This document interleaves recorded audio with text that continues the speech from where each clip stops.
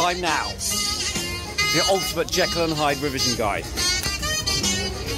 Stay tuned. You're watching Schofield on Shakespeare.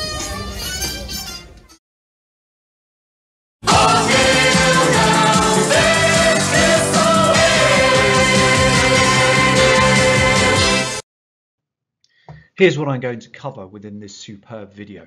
You can skip to any of these sections by using the hyperlinks within the box below, but I would suggest that you watch this video in sequence as frequently ideas are developed between sections. An old bore who has inexplicably, to the modern reader, deprived himself of the mildest of pleasures and has very little to say for himself,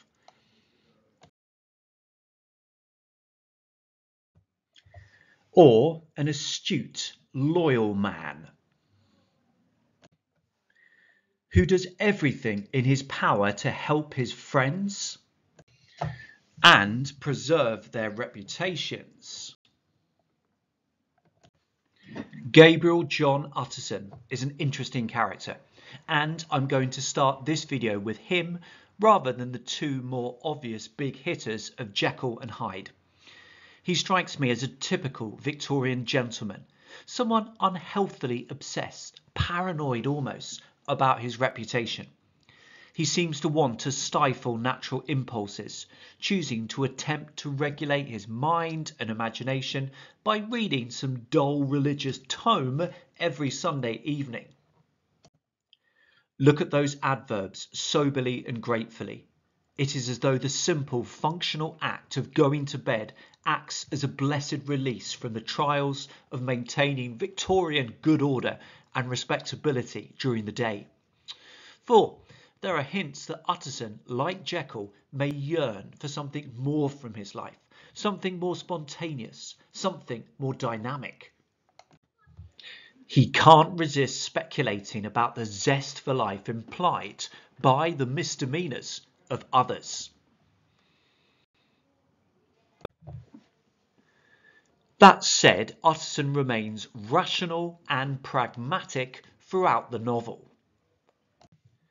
Dreams aside, he buys wholeheartedly into Victorian ideals of restraints and not burdening others with personal issues,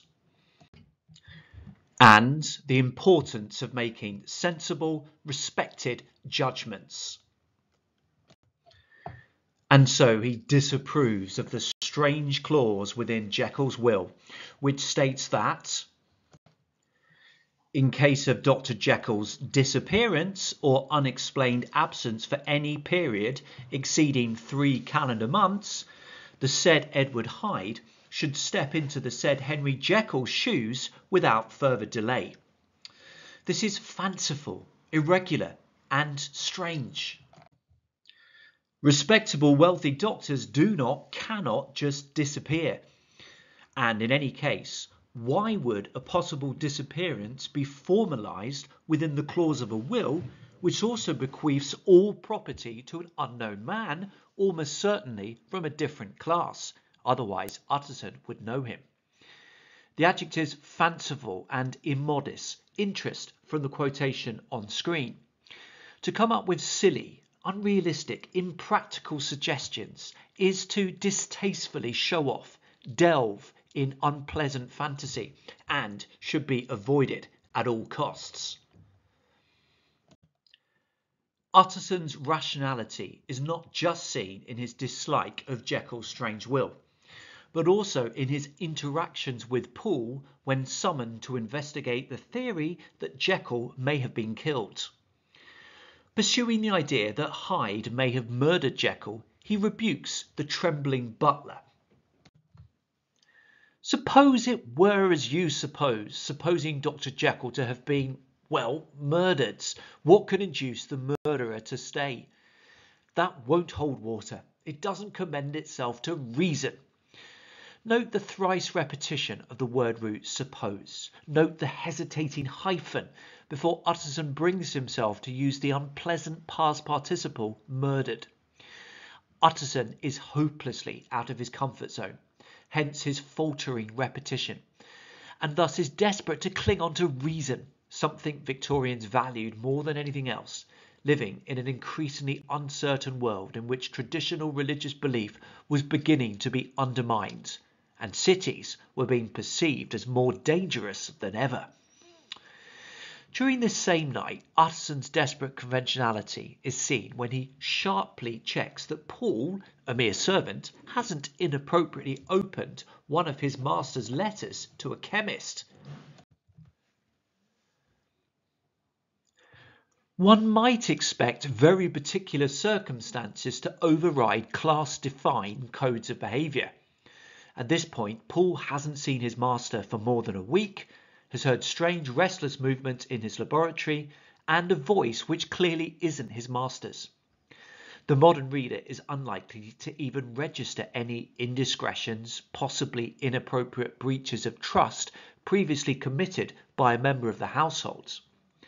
But the fact that Utterson does question this highlights his class consciousness, his conventionality. Even in a crisis, people, especially from a lower class, must know their place and behave appropriately. And yet there is an argument to be made that that silly old pedant, though perhaps in his defence not hidebound, regularly obstructs the course of justice, or at least consistently prioritises the preservation of his friend's reputation above all else. Following the death of Sir Danvers Carew, he takes a police officer to Hyde's house in Soho, but fails to mention that the murder weapon was a stick that he had himself presented many years before to Henry Jekyll. Similarly, after realising that a letter purportedly from Hyde was actually written by Jekyll, he fails to contact the police, instead instructing his colleague and handwriting expert Mr. Guest not to mention this fact to anyone.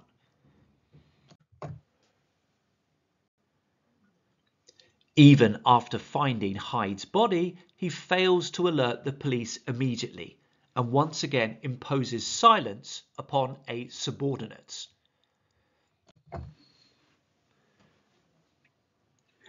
Indeed, given that the novel finishes with the two documents, Lanyon's and Jekyll's, we don't even witness this summoning of the police, and this symbolises the upper class's general detachment from officers of the law and the legal systems.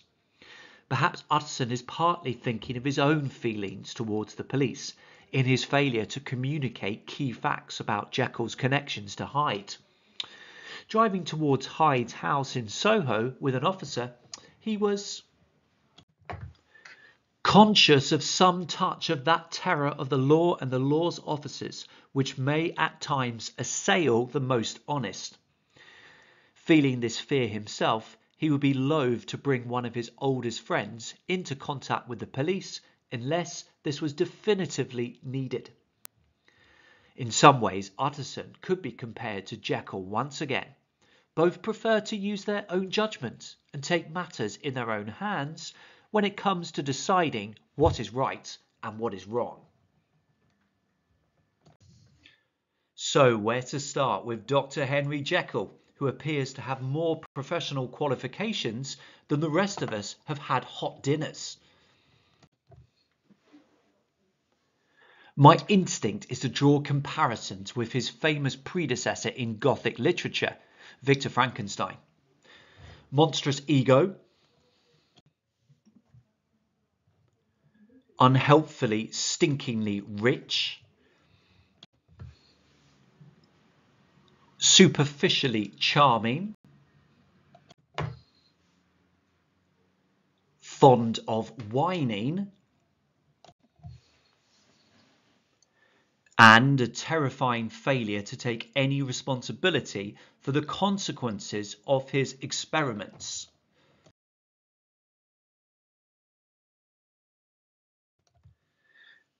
But let me rein in my natural instincts and first try to give a more detailed insight into some of Jekyll's good qualities.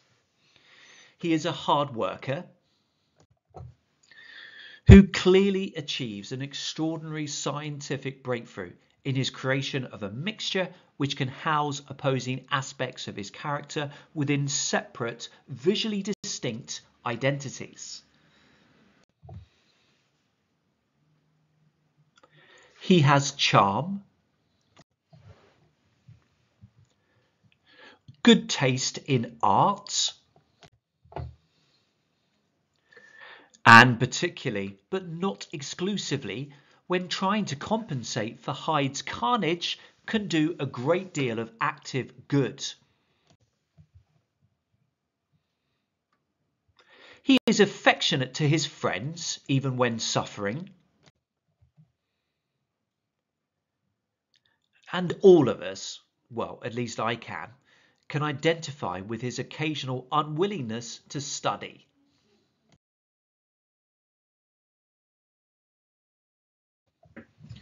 However, there is so much to dislike. For instance, he is unbearably smug as he congratulates himself on being able to indulge his baser pleasures without any fear of damage to his reputation. Even worse, he doesn't seem to have any genuine concern about the harm Hyde causes. The only thing which seems to bother him is whether he, Jekyll, will be caught up in any scandal.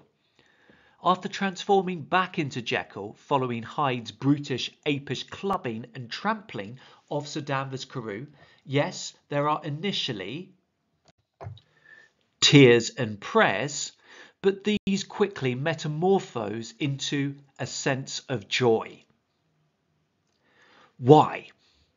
Because he recognises that he is safe and that he cannot be caught.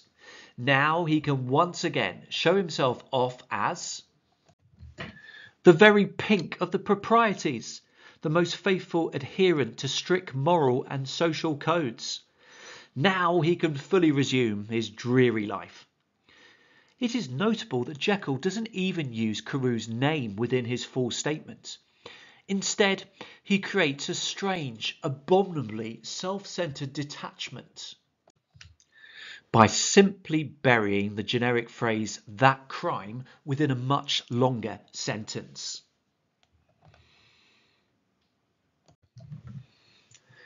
Even less convincing is his claim that he should take no responsibility for Hyde's actions.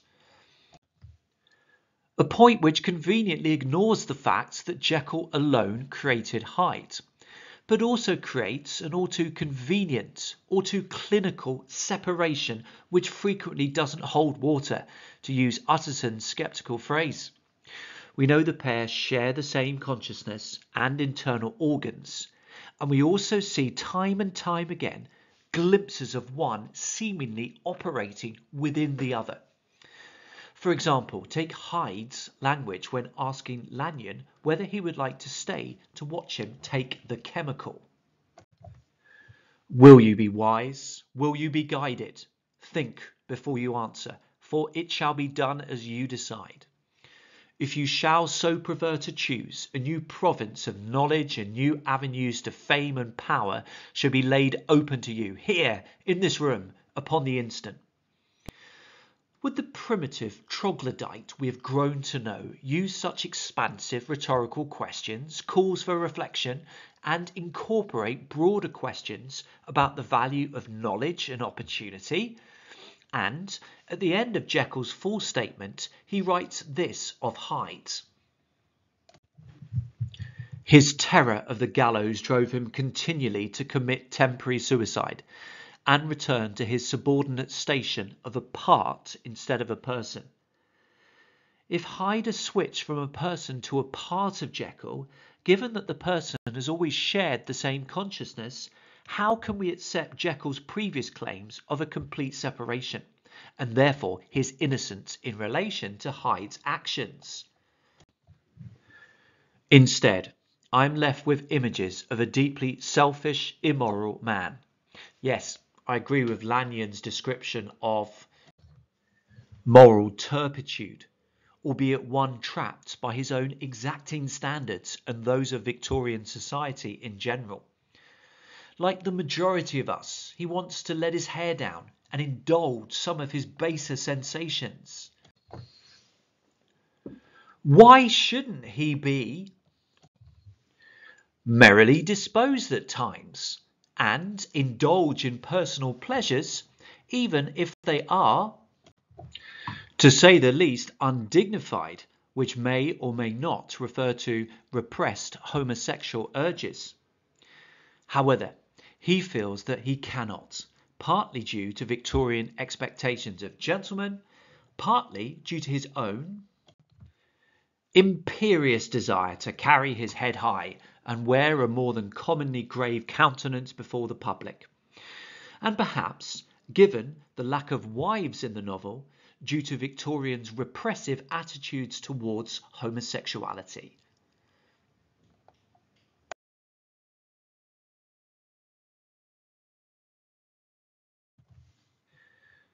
However, the delight he takes in deceiving others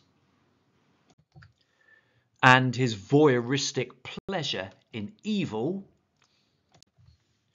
make him, in my mind, one of the least attractive characters in 19th century English literature.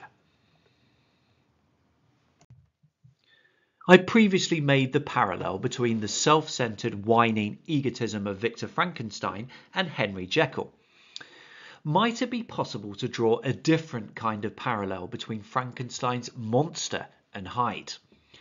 Well, certainly both are capable of appalling acts of violence,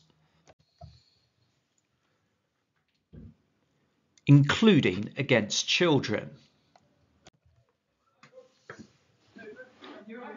Both are ostracized from their societies due to their ugly, deformed appearances. And both end up haunting and tormenting their creators.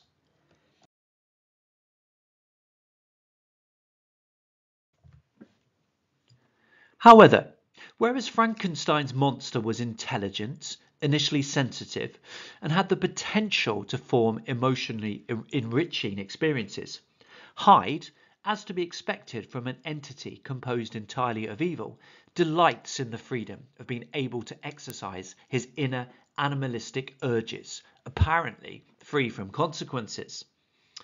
After killing Sir Danvers, there was joy within the jewel heart of Hyde and Jekyll.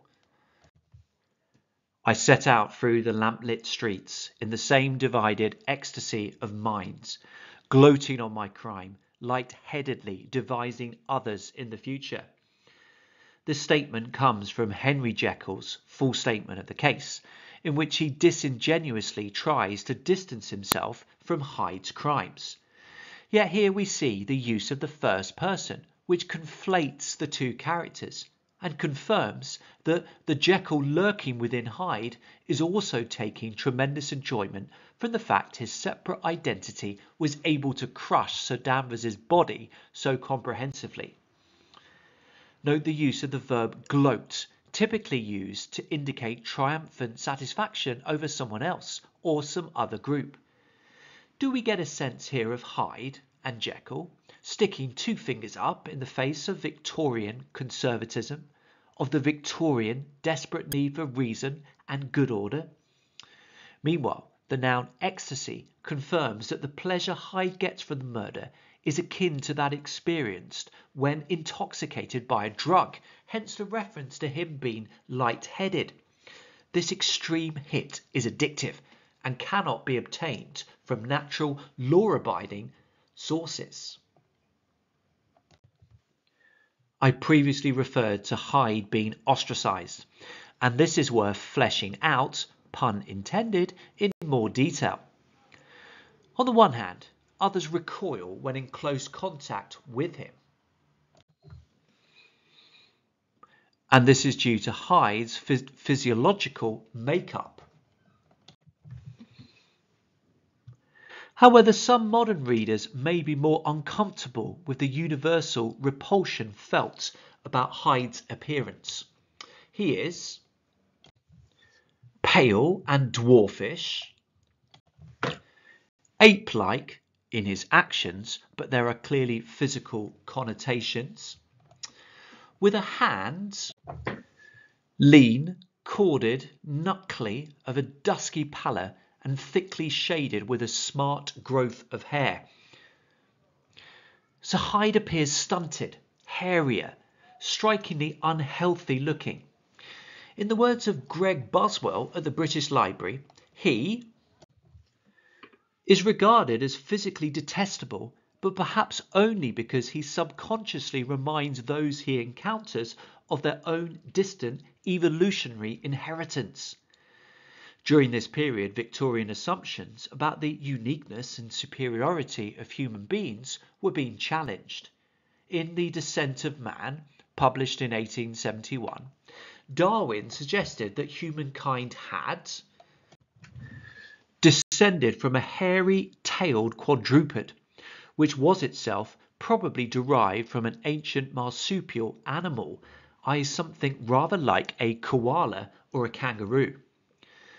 Such notions made for uncomfortable reading for the smug, self-satisfied Victorian. And returning to the novel, is there a sense that it is not just the all-pervading whiff of evil which causes other characters and readers to dislike and judge Hyde, but also the fact that he is a visual reminder that human beings are not particularly different to other, apparently subservient species? Modern readers living in the 21st century might well feel that to some extent Hyde is being discriminated against, and that this might even explain some of his actions. Of course, we can take this argument too far, and the link between being discriminated against and subsequently lashing out is far stronger in Mary Shelley's novel. And anyway, can anyone really be blamed for discriminating against a creature made up of stitched, stolen, dead body parts?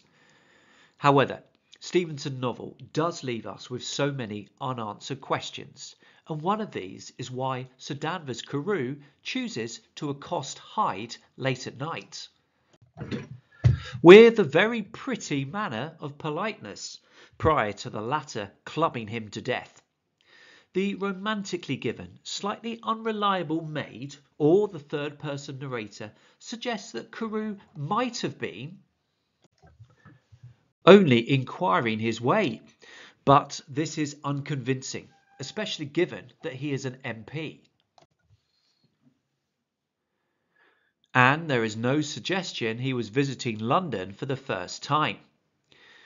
Given the lack of women in the novel, and the evidence of an undercurrent of homosexual activity within Victorian London, it is tempting to speculate that Carew may have been soliciting Hyde for sex, as hinted by the verb accost. This for me is a more convincing idea that he was asking for directions. With this interpretation, Hyde's actions become more understandable, if not justifiable. Why should a younger, more energetic man with a zest for action have any interest in any kind of interaction, sexual or otherwise, with an aged and beautiful gentleman with white hair, even if he was from a higher class, and thus, at least according to the Victorian mindset, should be deferred to? In some ways, Hyde impresses. Yes, he has a savage, animalistic temper, but Jekyll himself recognises that Hyde can remain sharp-witted and quick-thinking when under duress. After unexpectedly transforming into Hyde in Regent's Park, in spite of the fact he was lusting to inflict pain, he manages to control himself to write 2 letters to Lanyon and Paul in the Portland Street Hotel.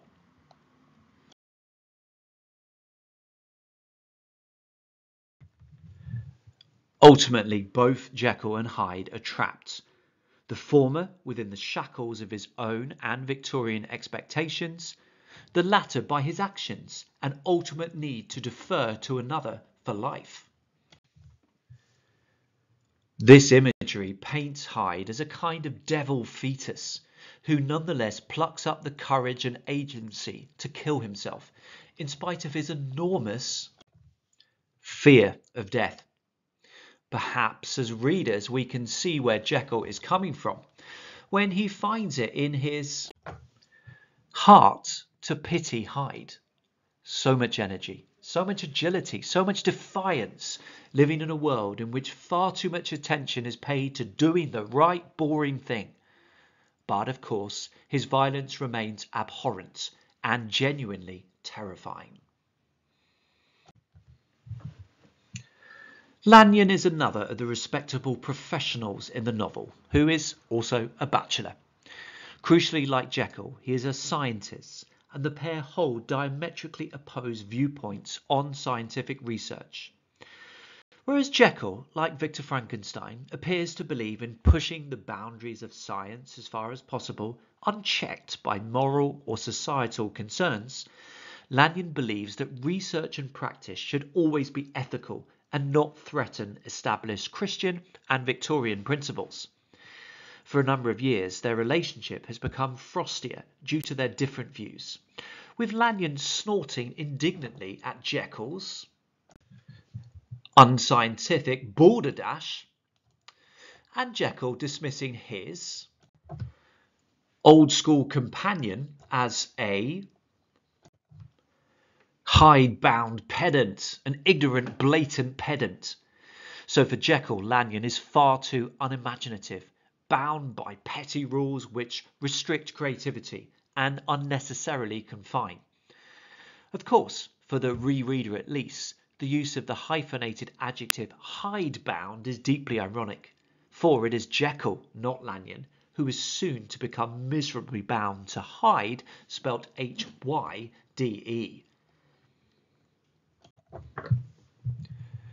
It is important to note that the first description of Lanyon emphasises his healthiness. This was a hearty, healthy, dapper, red-faced gentleman with a shock of hair prematurely white, and a boisterous and decided manner.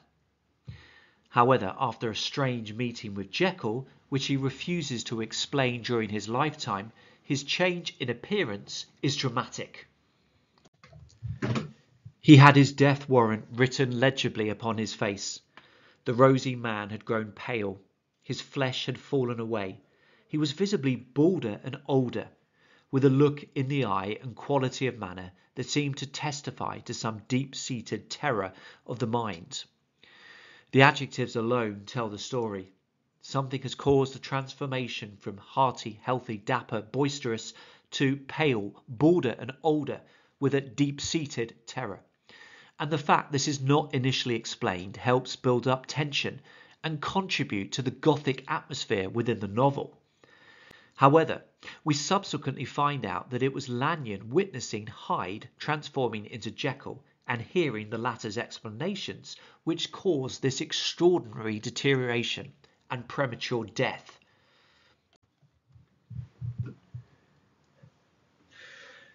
There is an argument to be made that Stevenson may be seeking to subvert some Victorian ideals in this novel, particularly the obsessive, claustrophobic focus on propriety, which forces gentlemen to hide inner, often natural, urges. The obvious example of this is seen in the presentation of Jekyll, who finds himself compelled to take the extraordinary, extreme step of compartmentalising his identity so that he can pursue his undignified, albeit not particularly degrading, pleasures without any fear of humiliating exposure. But there are hints of double standards throughout the novel. I've already speculated about Sir Danvers Carew's possible soliciting, but it is also tempting to wonder what Enfield, that well-known man about town, had been doing when he came across Hyde trampling on the little girl. Coming home from some place at the end of the world about 3 o'clock of a black winter morning. Meanwhile, we are told explicitly about Utterson's strange abnegations. No theatre trips, dull religious books on a Sunday night, and a permanently watchful eye on his consumption of vintage wines. The novel makes us question the necessity of such endless restraint and caution, and illustrates the hypocrisy of a class system in which gentlemen were placed on a pedestal, in spite of having exactly the same murky desires and habits as the rest of society. However, returning to Lanyon and Jekyll, the fact that the former deteriorates so desperately and through no fault of his own other than possessing a strict, inflexible interpretation of right and wrong, does suggest that Stevenson is not critiquing the existence of a moral code per se. There is a sense that Jekyll, like Victor Frankenstein, has gone too far in his scientific dabbling, and that human beings do need some curbs in place, just not perhaps curbs which place unrealistic expectations on men and women and deny natural, legitimate pleasures. Pleasures which Stevenson himself was known to enjoy within Edinburgh, much to his parents' displeasure.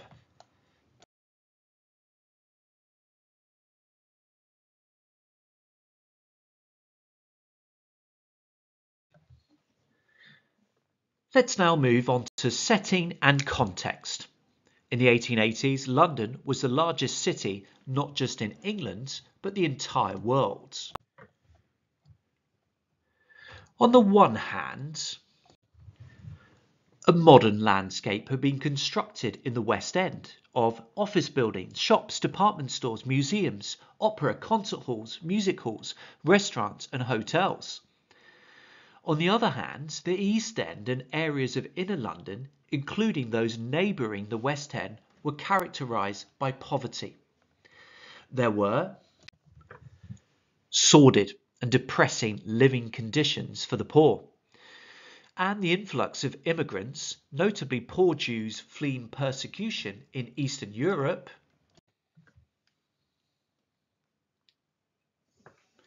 as well as concerns about the actions of the poor and a professional criminal class in London, the Victorian respectable classes were also increasingly troubled by the possibility of terrorist attacks. London was, in fact, a prime target of terrorist attacks. In March 1883, the local government board offices were blown up, and an unsuccessful attempt was made to blow up the offices of the Times. In October 1883, 2 underground railways were dynamited. In February 1884, a portion of Victoria Station was blown up. In May 1884, the offices of Scotland Yard were attacked. In the words of Henry James, writing in January 1885, London was gloomy and anxious, and this is the feeling we get from Stevenson's novel. In the strange case of Dr. Jekyll and Mr. Hyde, London seems a chaotic place where the dingy and the respectable are positioned side by side in unsettling ways. For instance, at the beginning of the novel, Stevenson describes a by-street in a busy quarter of London, which shone out in contrast to its dingy neighbourhood, like a fire in a forest, and with its freshly painted shutters, well-polished brasses, and general cleanliness and gaiety of notes, instantly caught and pleased the eye of the passenger. The simile of this by-street being like a fire in a forest is a striking one, and suggests the most enormous contrast. Pleasing Victorian brightness, warmth and life in amongst much darker, indiscriminate gloom. However, there is a court within this street in which a certain sinister block of building thrusts forward its gable on the street. The door to this building was blistered and disdained, with additional damage caused by tramps and children. This was the door used by Hyde to obtain the pacifying cheque of £100 after trampling on the little girl. Within these descriptions we have the by-street in London, which seems nice, but is surrounded by depressing dinginess and presumably poverty.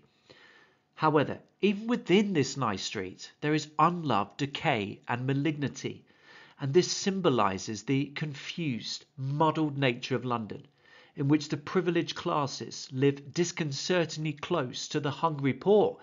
And remember, there was a lengthy economic depression from 1873 to 1896, which caused a great deal of suffering. We subsequently find out that the sinister block of building in the court actually contained the back entrance to Jekyll's house, which is described in the second chapter of the novel.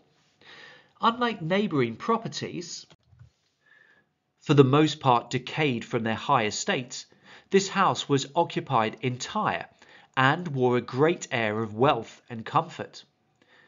And so Jekyll's house and Stevenson's description of London as a whole symbolises the facts that good and evil and all intermediate stages are intertwined and inexorably linked. They cannot and should not be artificially separated, in spite of Jekyll's protestations and actions. Through his symbolic descriptions of London and Jekyll's house, Stevenson is questioning Jekyll's claim that it was the curse of mankind that these incongruous faggots of good and evil were thus bound together. No, it is entirely natural and normal for good and evil to be bound together. What is unnatural is failing to recognise this and creating a chasm between parts of both our individual and collective identities. Houses cannot be broken in two, and so individually we must accept our imperfect identities, and society should not stand in the way, notwithstanding the importance of certain curbs to maintain social order.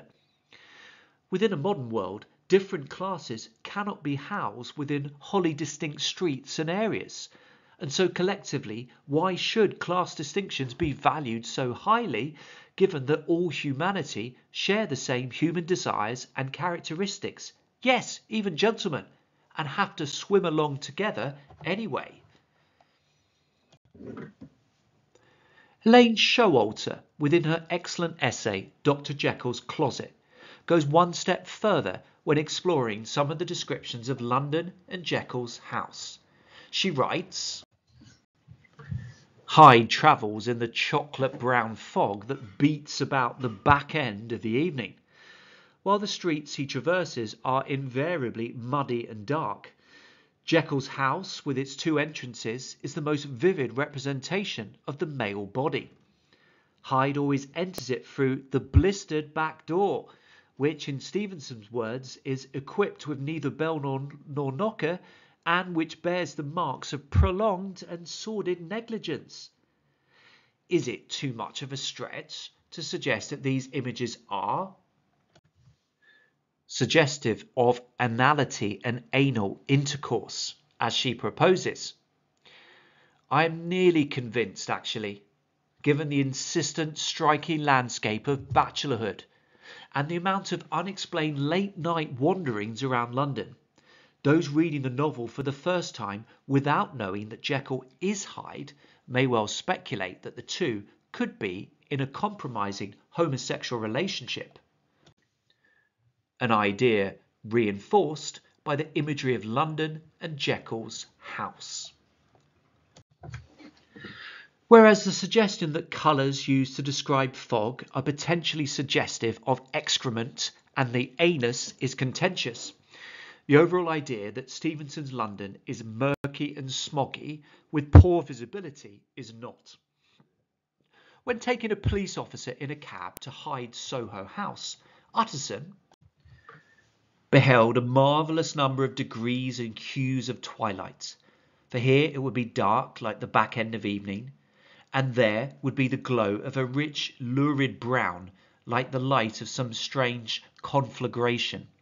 And here for a moment the fog would be quite broken up, and a haggard shaft of daylight would glance in between the swirling wreaths.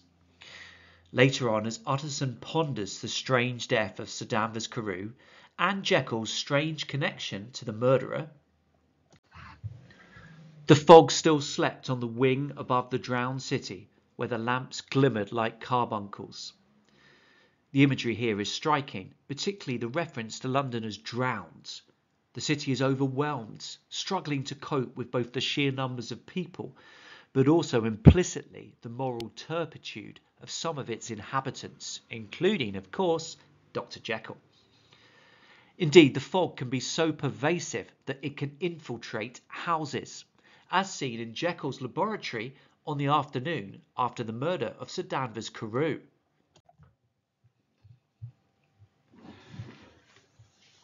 The numerous references to fog within London seem to me to serve a number of purposes.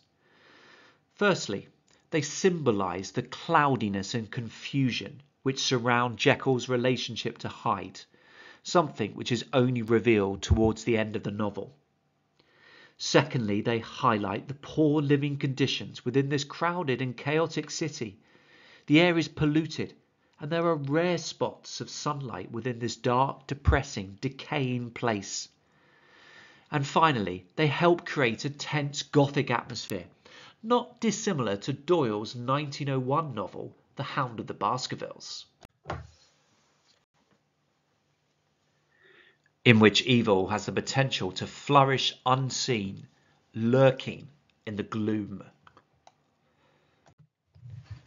Stevenson's The Strange Case of Dr. Jekyll and Mr. Hyde is a Gothic text. There is the predominance of feelings of fear and horror, the use of the quasi-supernatural in Jekyll's creation of Mr. Hyde, and violent power imbalances between Hyde and Jekyll/innocent Londoners passing by. I've already highlighted the quantity and quality of fog drifting over London within a previous section. But more broadly, Stevenson uses references to an unsettled natural world to accentuate the tense atmosphere caused by uncertainty and horror over the actions of Hyde and the role of Jekyll.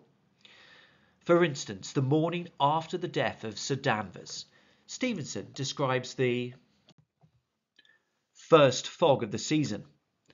A great chocolate-coloured pall lowered over heaven, but the wind was continually charging and routing these embattled vapours.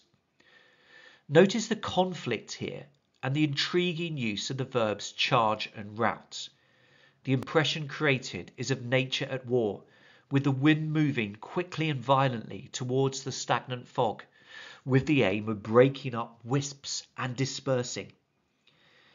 In a similar way, Stevenson describes conflict between wind and moon when Paul walks back to Jekyll's house, having fetched Utterson. The moon was lying on her back as though the wind had tilted her, with flying wrack of the most diaphanous and lawny texture. Here, in a similar way, the wind has figuratively tipped the moon onto one side, quite possibly after a charging and routing manoeuvre, leaving flying wreckages of flimsy cloud wisps in its wake. And note the similarly aggressive actions of the wind in the courtyard outside Jekyll's house, prior to Paul and Utterson breaking into the laboratory. The wind, which only broke in puffs and draughts into that deep well of building, tossed the lighting of the candle to and fro about their steps. The scale is much smaller than the two previous examples, but nonetheless it is another example of pathetic fallacy, in which the discord and conflict felt by human beings is reflected in the descriptions of the weather. Moreover, there is a sense of broader displeasure on the part of the natural elements, overseeing from afar Dr. Jekyll's unnatural, evil machinations, something also seen in the quasi-masochistic, flagellating trees in Jekyll's garden.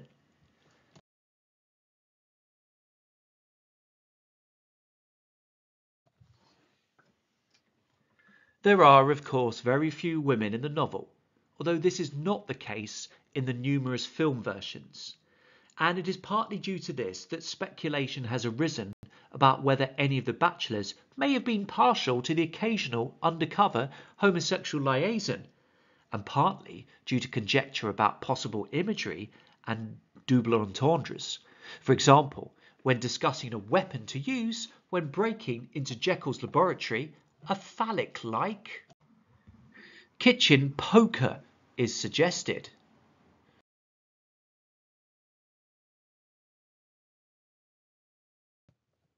It is notable that the two individual women referenced within the novel are portrayed relatively negatively.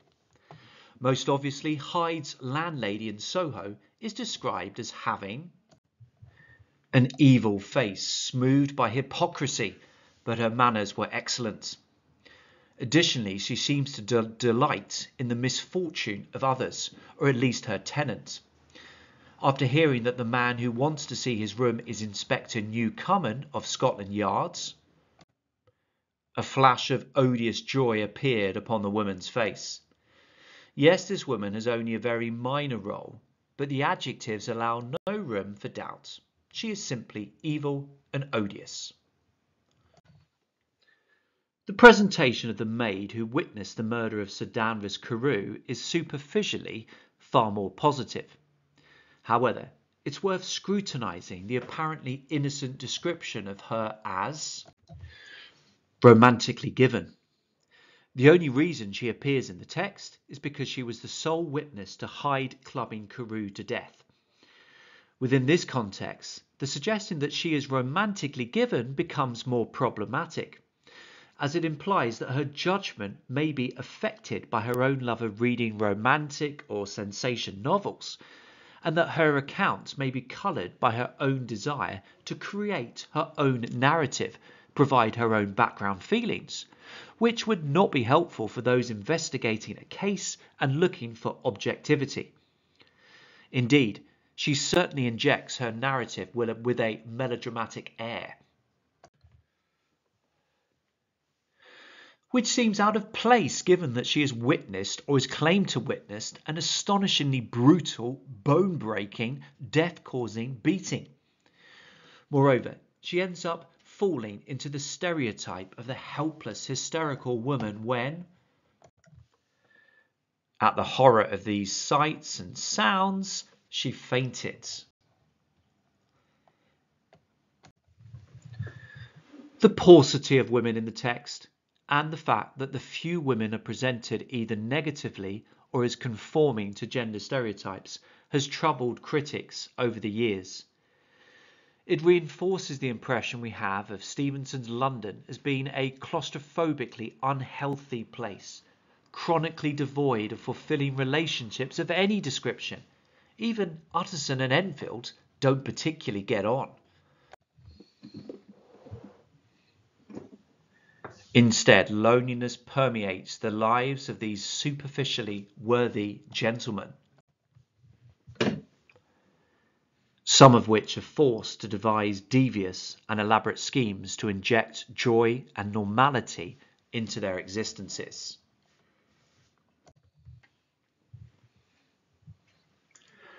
Within his essay, The Victorian Frame of Mind, Walter Hougton writes this about the Victorians.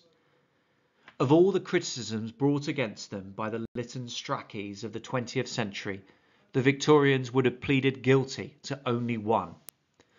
They would have defended or excused their optimism, their dogmatism, their appeal to force, their straight-laced morality, but they would have confessed to an unfortunate strain of hypocrisy.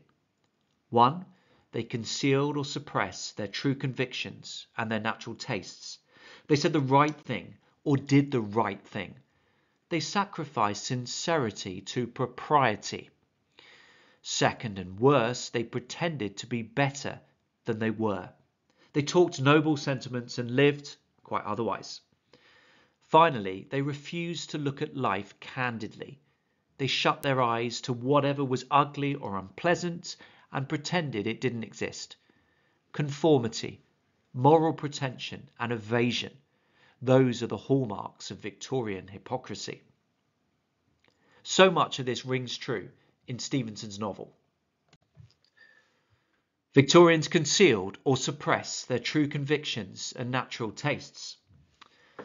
As well as Jekyll hiding his irregularities with an almost morbid sense of shame prior to creating Hyde, and Utterson's monstrously self-denying lifestyle, Sir Danvers Carew and Enfield's late-night activities can never be revealed by the narrator and are left unquestioned by others. Victorians like to pretend to be better than they were. This is seen in Jekyll's frantic do-gooding following a particularly evil occurrence involving Hyde. And his imperious desire to carry his head high and wear a more than commonly grave countenance before the public.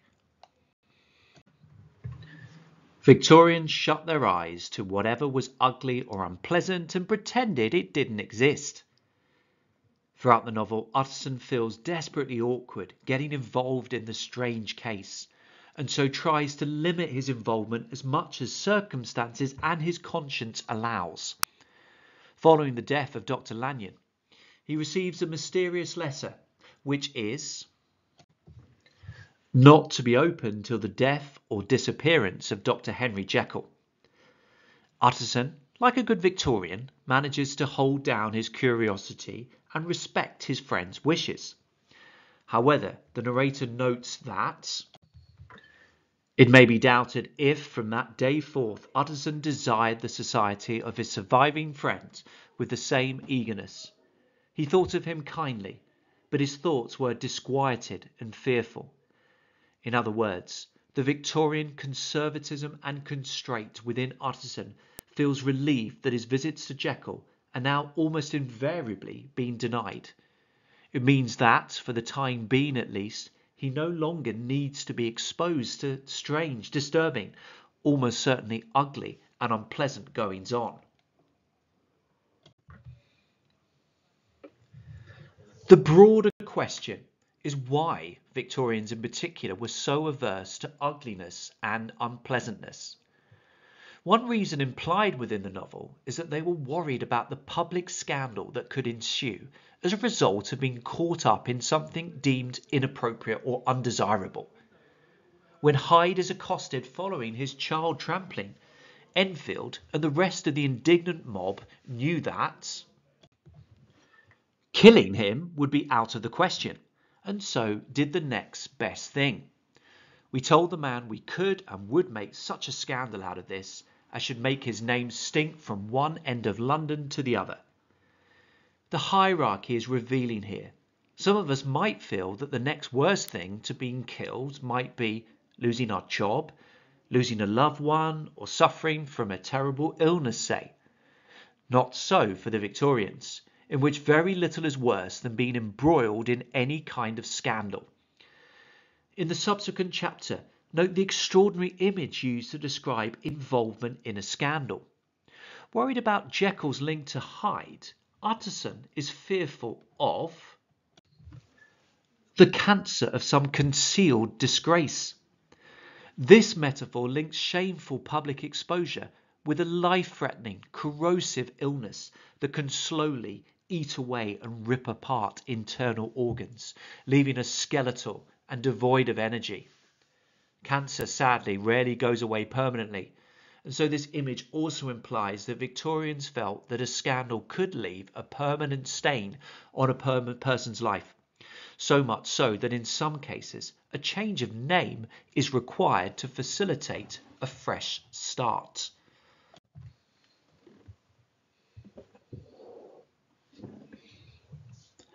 Another revealing image is used within the incident of the letter. After leaving Jekyll's house, Utterson's thoughts are far more about his old friend's reputation rather than Sir Danvers or doing the right thing morally. Utterson worries. He could not help a certain apprehension lest the good name of another should be sucked down in the eddy of the scandal. An eddy is a small whirlpool that runs contrary to the direction of a tide or current. This image emphasizes just how terrifyingly quickly a good name can be lost. It can figuratively take seconds for a lifetime of good works, respectable behaviour and good decorum to be obliterated within a spinning, sucking whirlpool, hell-bent on draining reputations away as quickly as possible. This viewpoint is very different, of course, to our society today, in which most of us feel that scandals typically blow over and are largely forgotten after a month or so. And so perhaps an understanding of the critical importance of an unblemished reputation for the Victorians may help us judge Jekyll more fairly. For instance, Utterson goes to visit Hyde following the death of Sir Danvers Carew and asks him whether he has heard the news. The doctor shuddered. "They were crying it in the square," he said. "I heard them in my dining room." As modern readers, we may be tempted to see the failure to make any quasi-sympathetic comment about poor Sir Danvers Carew shocking and heartless.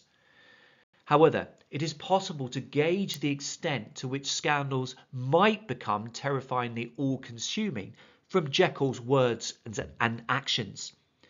He cannot stop himself from shaking momentarily, whilst the cries of newspaper sellers and citizens gleefully caught up in the excitement are so loud that they can be heard through the walls and windows of his house. Perhaps only Victorians can appreciate just how life-changing event a scandal could be. With this perspective, Jekyll's fear and apparent lack of remorse become slightly more understandable. The novel also shows how Victorians prioritised privacy and social boundaries far more than contemporary society.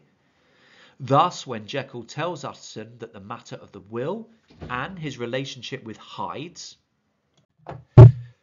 is a private matter and I beg of you to let it sleep, Utterson has no choice whatsoever but to cease his reluctant, out-of-character protesting, questioning, until Poole pitches up at his house, citing a possible murder within Jekyll's laboratory.